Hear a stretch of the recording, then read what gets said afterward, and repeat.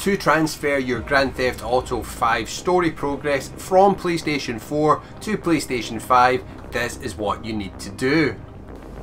This first part we're doing here is on the PlayStation 4 console before we switch over to the PlayStation 5.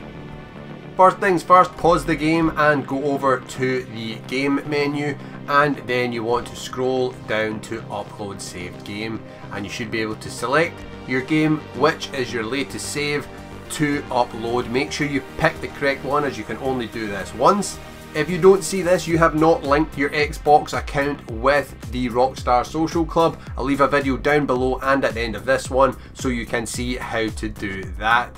Then you'll get this message once you select the one you want to upload. You only get one chance to do this, so make sure you pick the correct one and then press X.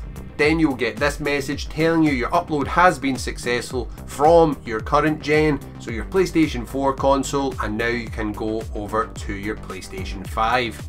Then you want to select resume story on your PlayStation 5. We're now on the PlayStation 5 on the next gen version of GTA 5.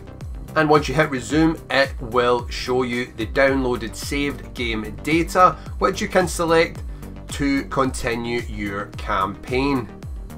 And there you go, just like that, we have loaded into the game on PlayStation 5 and it looks amazing. Before you update though, make sure you check out this video on screen right now.